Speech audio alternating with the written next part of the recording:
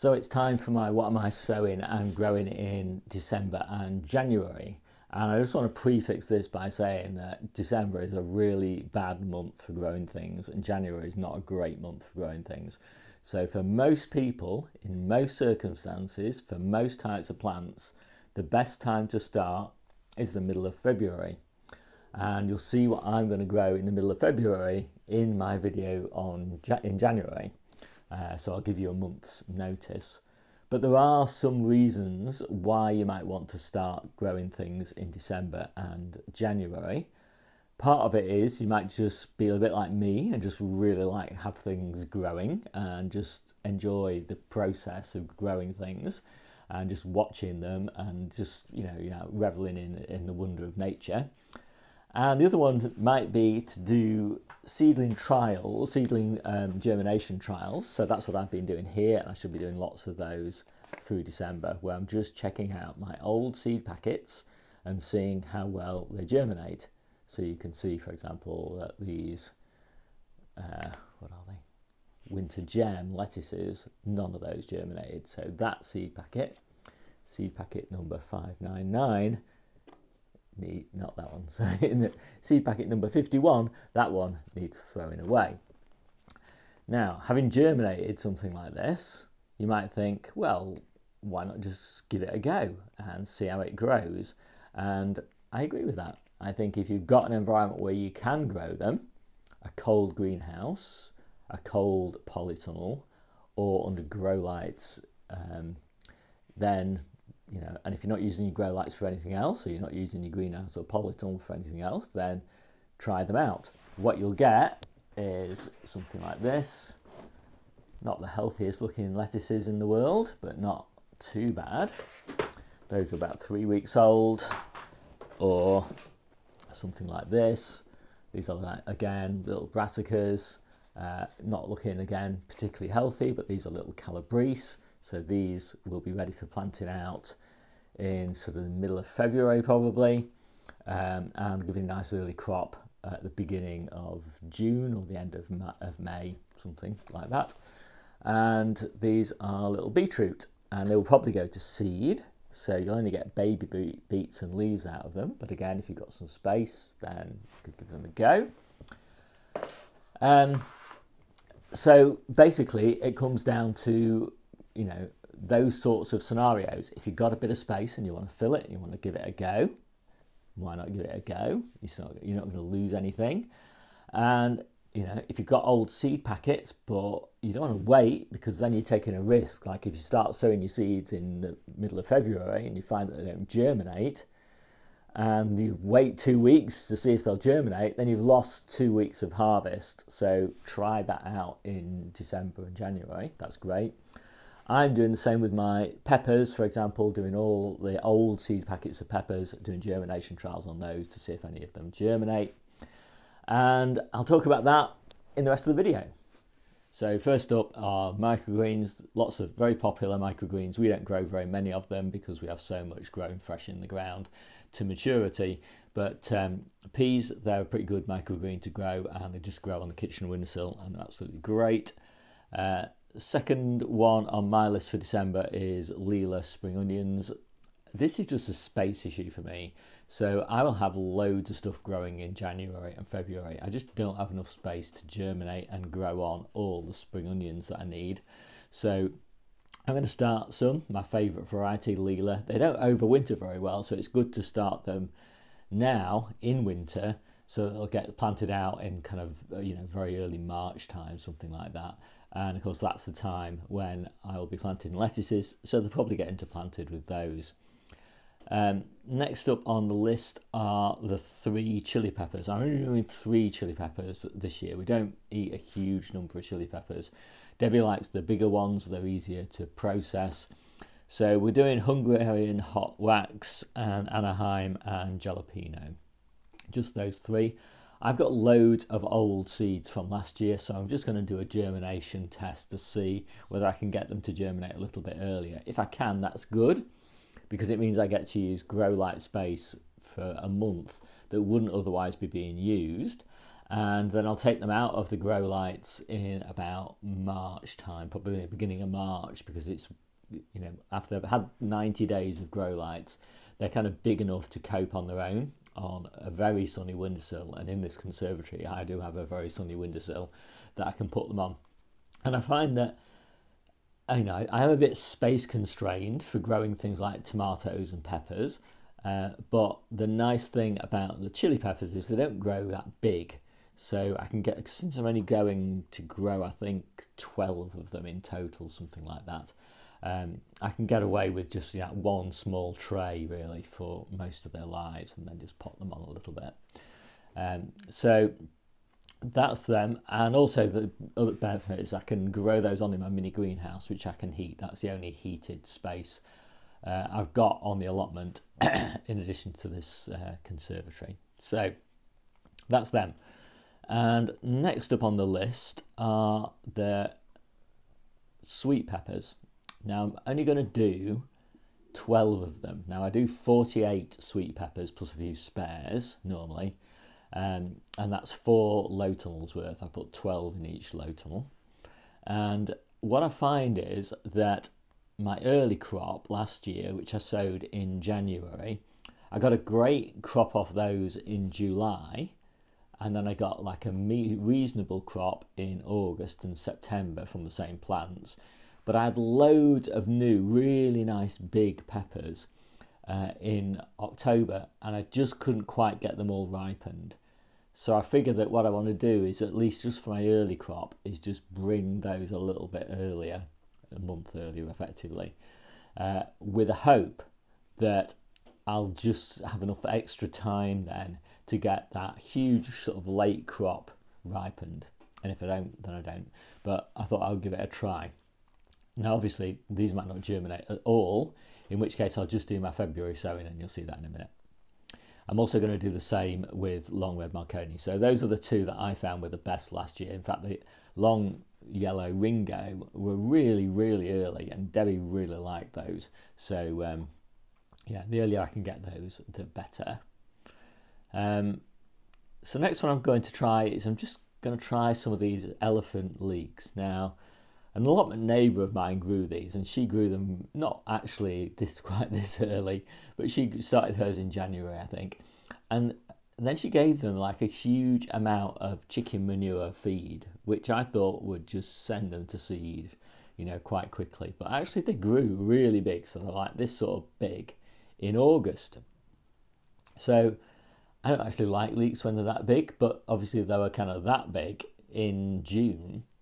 And so I figure that is just perfect. I'd be really keen if I could achieve that.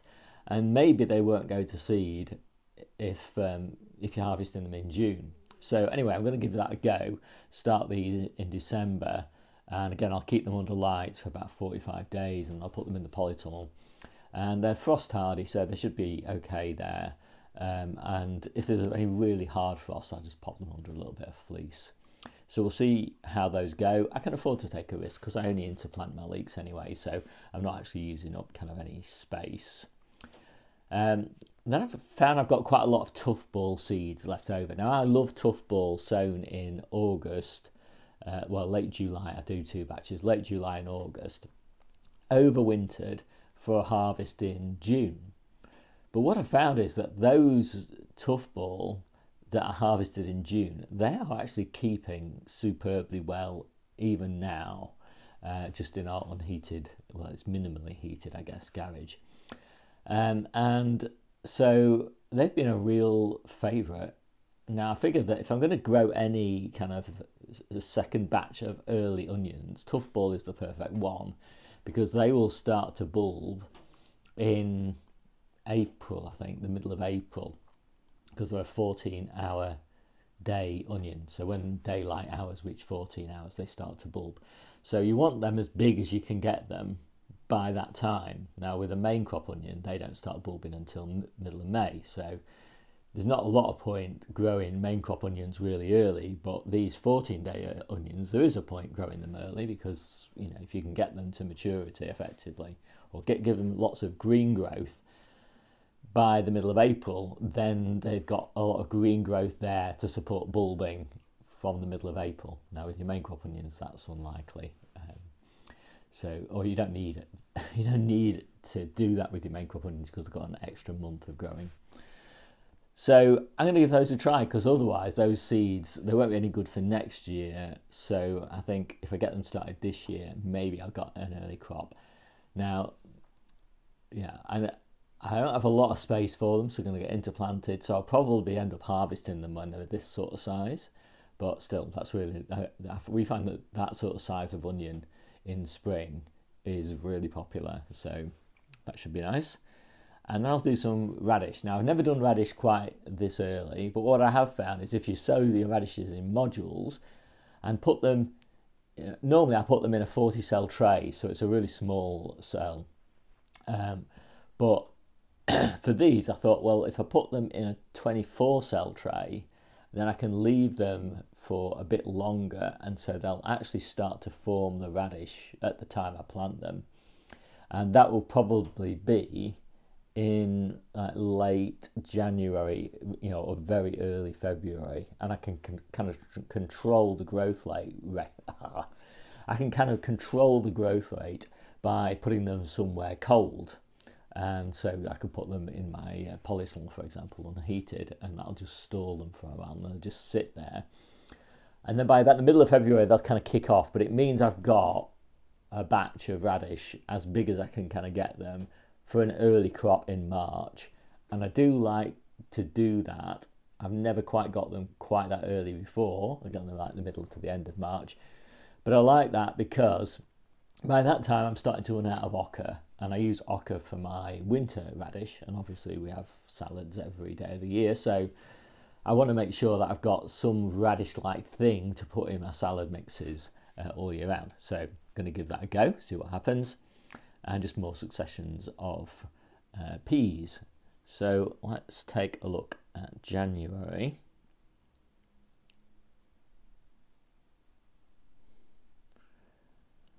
Oh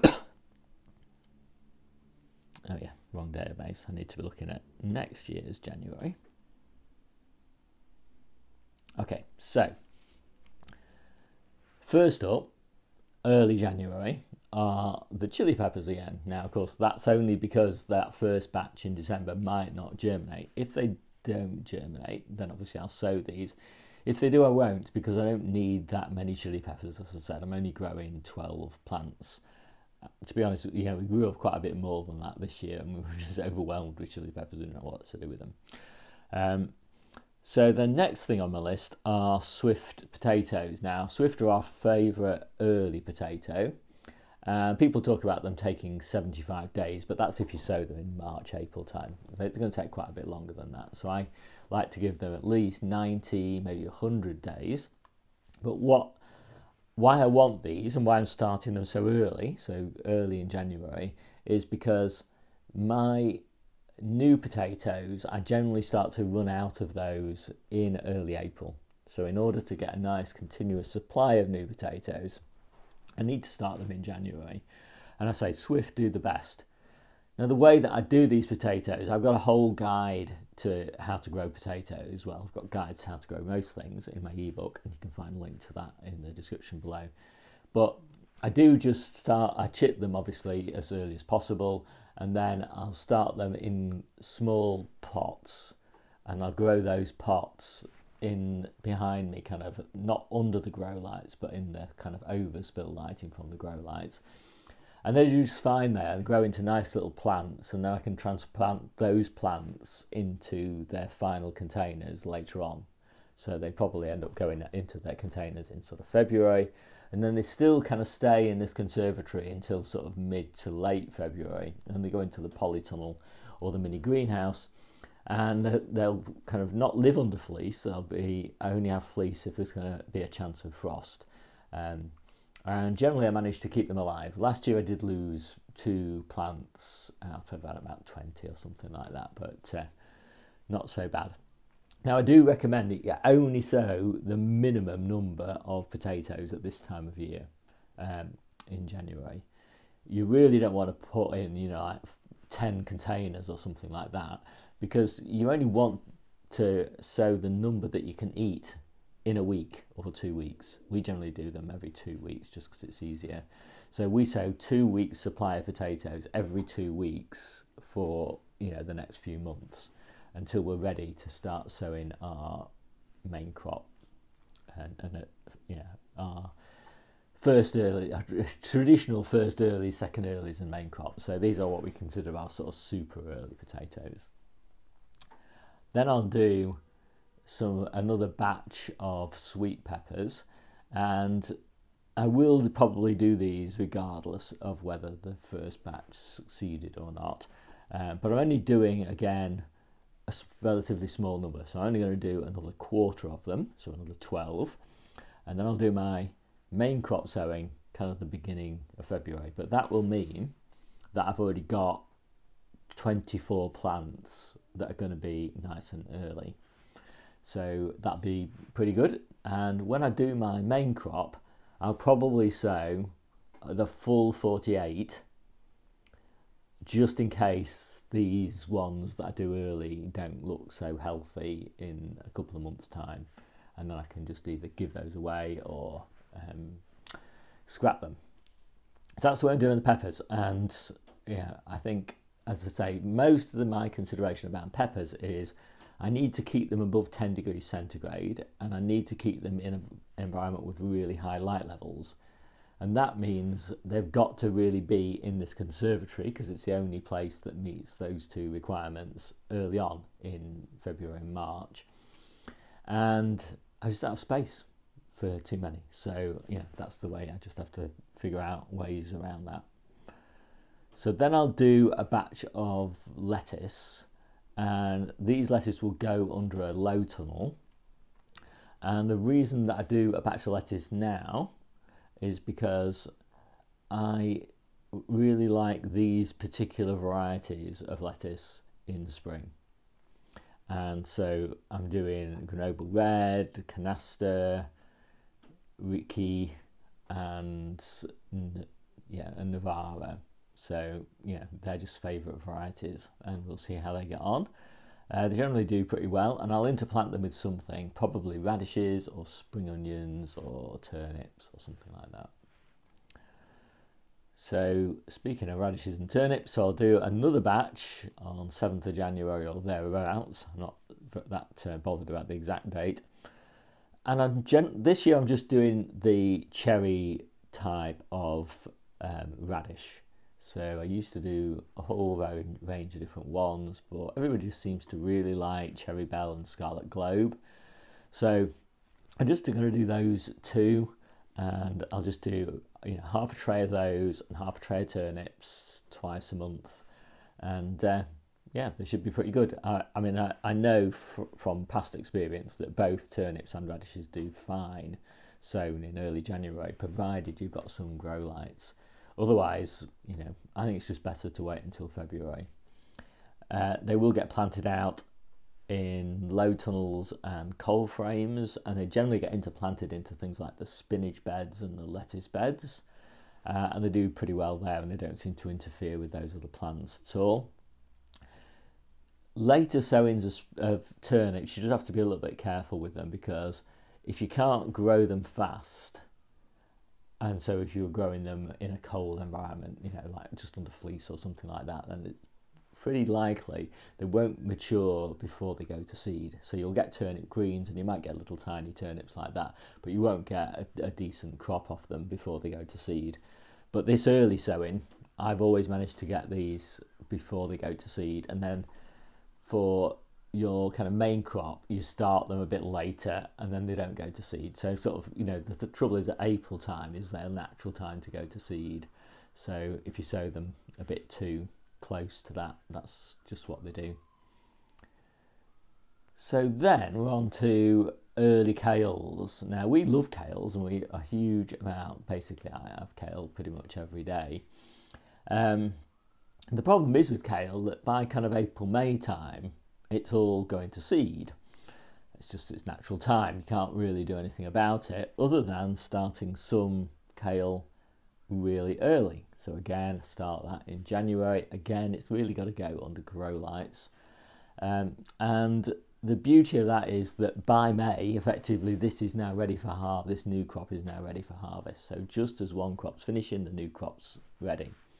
But you do have to treat these early kales, and I'm doing Nero Black Magic and Dwarf Green Curly Kale. You do have to treat them as a kind of temporary crop.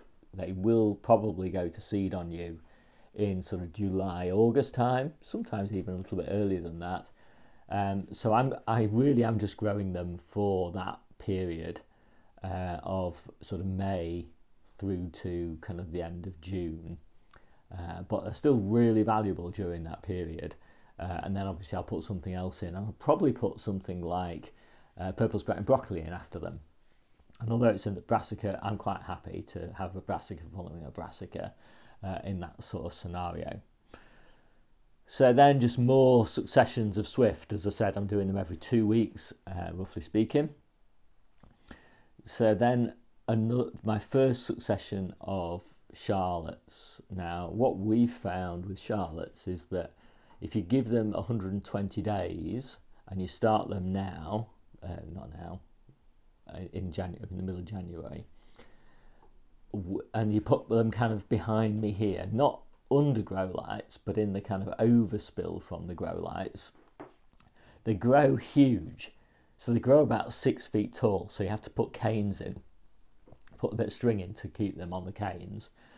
So you get these huge potato plants. So they look really nice in the conservatory. So, you know, we like them just as an ornamental. And they're growing so big, obviously, because the light levels are low. And last year when I did this, I thought, well, I'm just not going to get anything because all the energy is being put into top growth. But actually we got really lovely main crop size potatoes at the end of May. Now, generally we are running out of main crop potatoes from the store, you know, in the sort of beginning of May. And so that means we get a fairly good continuity again of main crop potatoes. And we find that Charlottes are great for that because they're a fast grower, but they do make a lovely main crop potato, even though they are second early. But they're, you know, they're nice general purpose baking potato size if you leave them for the full kind of 120 days. Again, the similar sort of story applies. Only do as many as you need for, say, 2 weeks. So that's, in our case, that's just 1 container. And we might do 3 containers in here, and that'll last us 6 weeks. But we'll do them we'll plant them every 2 weeks. Because the later you plant them, the more natural sunlight they're getting, the less they depend on the grow lights, and just the better they do and the bigger they are. So that's how we do our really early kind of main crop potatoes. Now what we also do, we'll do it a bit later, sort of the beginning of March, is we'll do some, again, Charlottes or Estimate or something like that, similar sort of second early potato. But we'll do those under a coal frame, and because natural light levels are quite high in April. But that means we get, again, a nice early main crop potato in about the beginning of June, really, or through to the beginning of July, and those last us all the way through until we've got our true kind of early main crops in about August time. So that, that's how we do it. We've got a guide to growing potatoes all year round, and I'll link that in the description below. So I'll do my first, just strictly speaking, it's my second sort of early sowing of beetroot. But the first one is probably only for leaves and little baby beets.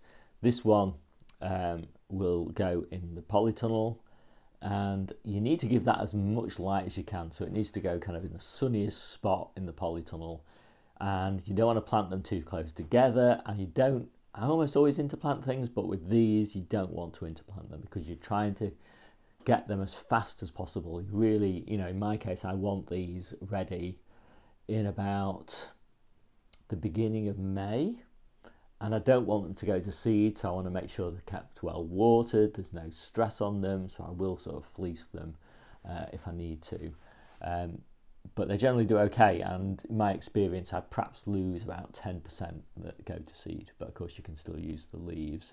And to be honest, we've actually eaten quite a few beetroot that have gone to seed. If the roots have grown big enough, they're often still okay.